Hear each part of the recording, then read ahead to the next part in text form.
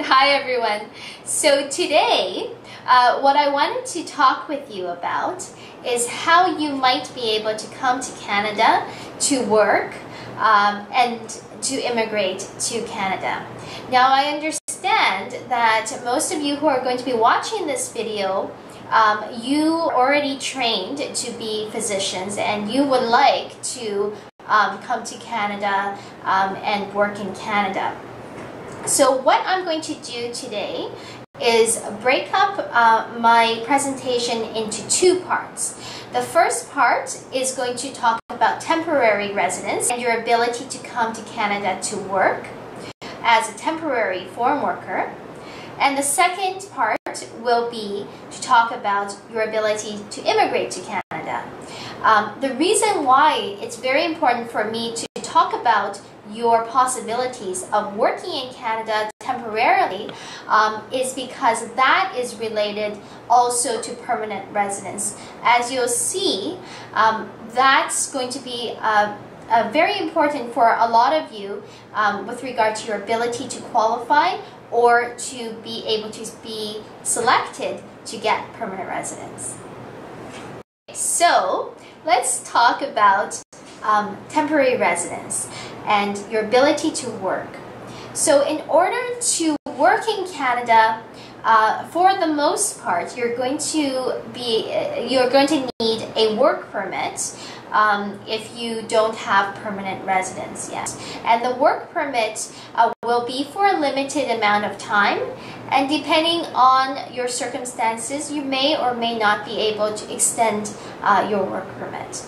I'm going to go through a few categories that you may qualify for.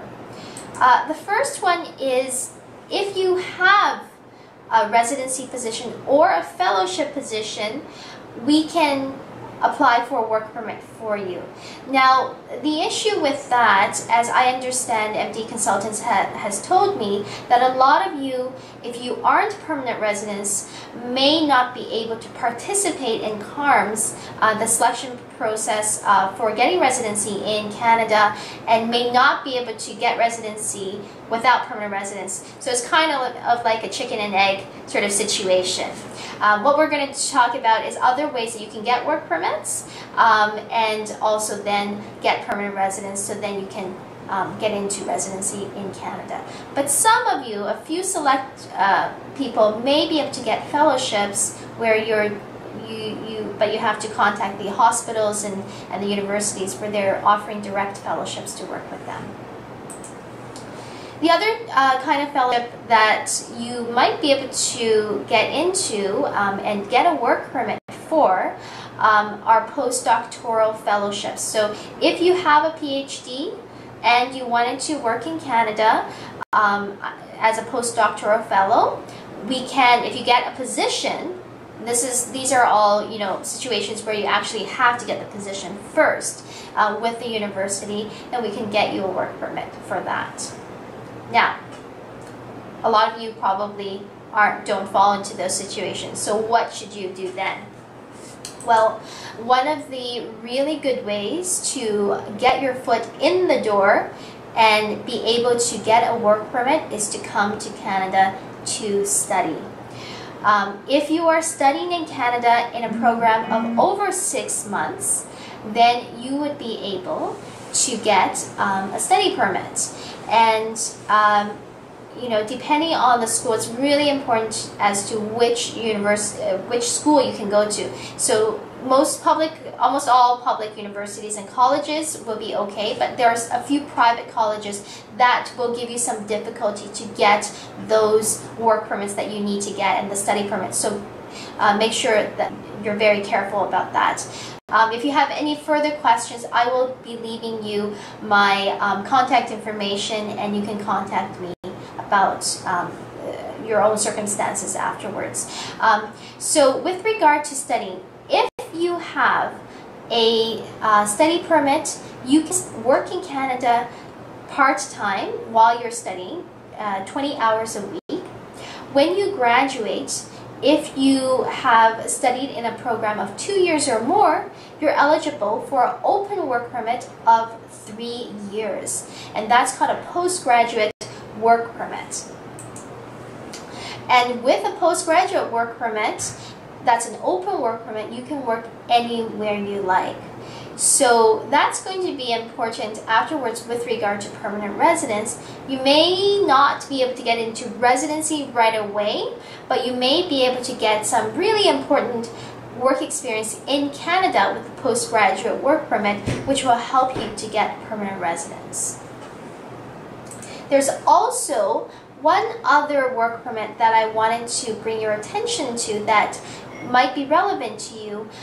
It's the open spousal work permit. So in Canada, if an individual is a student who has a study permit in Canada, or is a worker who is working in a high-skilled position, their spouse, and that by definition of spouse, I mean not only people who are married, but also people who are common law, people who have lived together in a relationship for over 1 year. The spouse is entitled to an open spousal work permit. So if my husband, for example, or even my boyfriend who I've lived with for over 1 year, now I don't have both a boyfriend and a husband, just wanted to make that clear, okay? Anyway, if I had a boyfriend of over 1 year who I've lived together, my boyfriend is a student in Canada, well, I would be eligible then for open spousal work permit, which allows me to work anywhere in Canada. So those are very valuable work permits that you might be eligible for.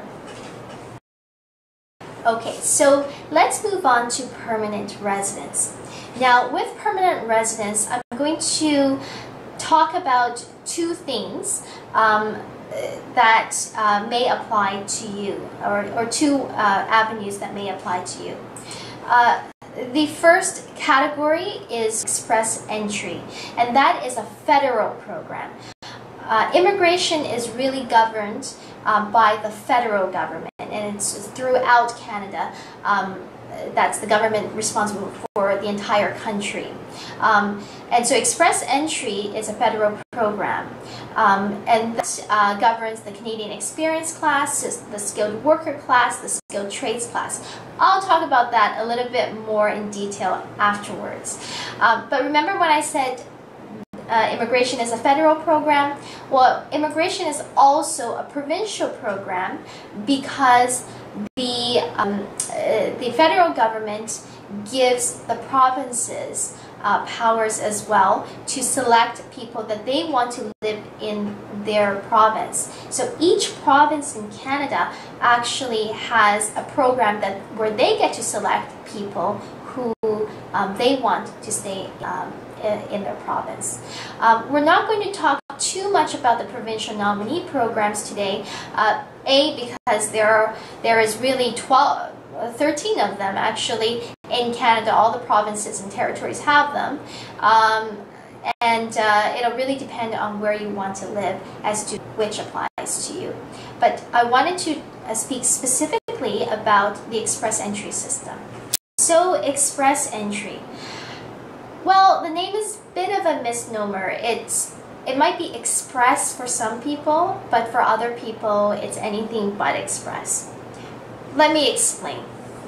So, first of all, with express entry, you must first qualify for permanent residence under one of three categories. That's the Federal Skilled Worker class, Canadian Experience class, Federal Skilled Trades class. I'll go into a little bit more about that in a little bit. If you qualify for permanent residence, and a lot of you might already qualify for permanent residence, then you can make an online profile. Now, the thing is, in Canada right now, it's not enough to just qualify for permanent residence. Because after you qualify, you get yourself into an express entry pool. It's not a real pool, it's an online sort of online system where you are in there. You can be in there for 1 year. But the trick is not to just get into the pool, the trick is to get out of the pool and get an invitation to apply. Because right now in Canada, it's not just good to qualify, you actually have to compete with other people in the pool in order to have the ability to apply. So what happens is you will, once you qualify, you can stay in the pool and you will get a score, a CRS score, a comprehensive ranking system score. And that's going to be based on your background. And if you have a permission nominee program nomination, well, that will give you points. But almost, I would say probably around 80% of people at least will be, the points would just come from your background.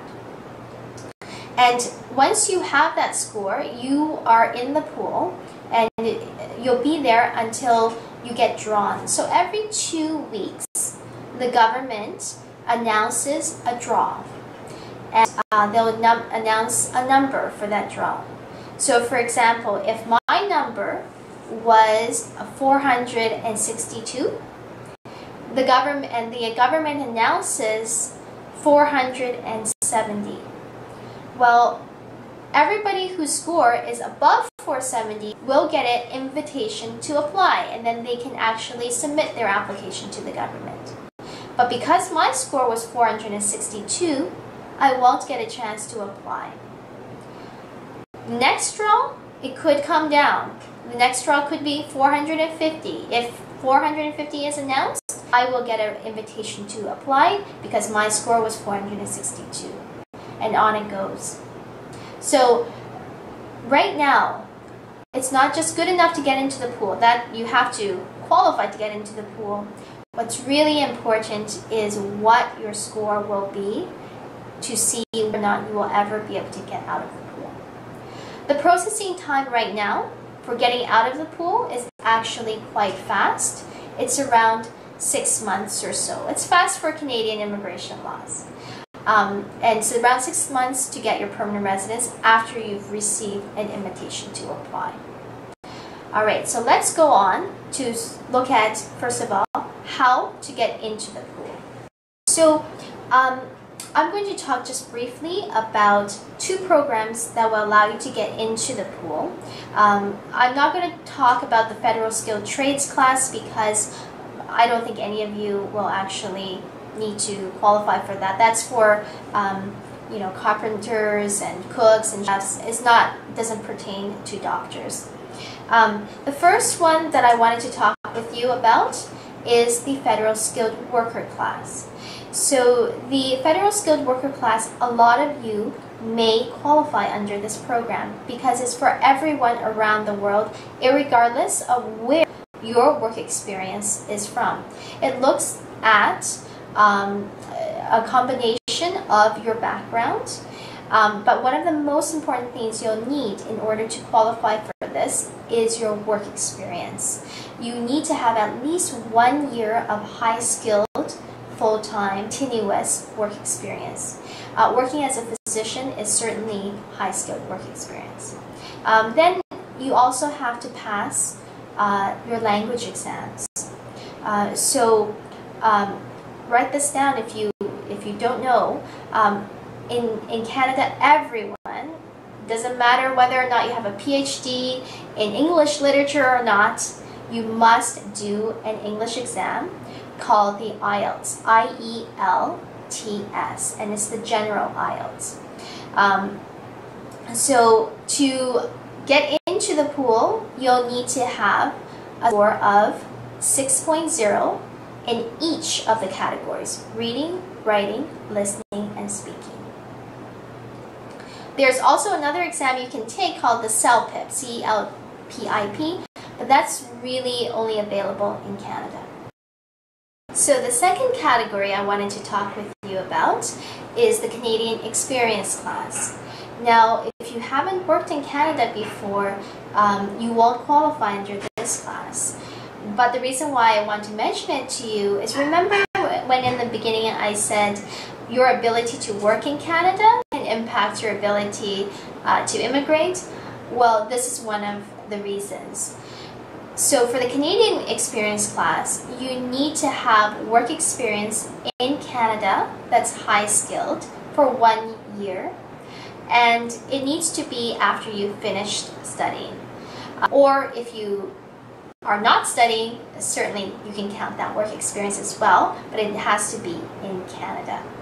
So for this category, all you need to do is have 1 year of work experience in Canada, and you need to pass your language exams as well. So that's how to get into the pool. Like I said, a lot of you may already qualify. Okay, so let's say that you are now in the pool. Well, like I said, it's not just good enough to be in the pool, you also have to get out of the pool. And to get out of the pool, we are going to look at whether or not you have a provincial nomination. If you have a provincial nomination under the express entries class, there are a lot of different provincial nomination programs out there. Not all of them will give you 600 points. Specific ones for certain provinces will give you 600 points. If you're lucky enough to have one of those, then you will be selected and invited to apply. But for most of you, almost all of you, you probably won't have that. And in which case, then you're going to look at your human capital score. So the maximum score that you can get for the human capital score is 600 points. And right now, the categories that we're going to look at is first of all, your age. So right now, the government has decided that they like people who are young in Canada. So after the age of 30, unfortunately, every year you have your birthday, it goes down by at least 5 points. Sometimes it goes down by 6 points or more. By the time you reach your 40s, you're going to see a decrease of 10 points per birthday, unfortunately. So age is one of the very important factors there. That's why if you qualify and you think you can get through, it's best not to wait. The second is education. So if you have a professional degree such as a medical doctorate, that is an excellent level as well for education. That's considered very high. Language is probably one of the most important categories. So for language, you in this are to be competitive. Really, I like to see scores of 7.0 for the IELTS for reading, writing, and speaking, and 8.0 for listening. That's not to say if you have lower than this that you can't get invited. It's just that you get to have a certain level for your language. Once you reach that level for language, that makes you really competitive. Now again, relevant Canadian work experience is also very important as well. And then foreign work experience can also count. Finally, if you're married, we can use your spouse's education, language, Canadian work experience.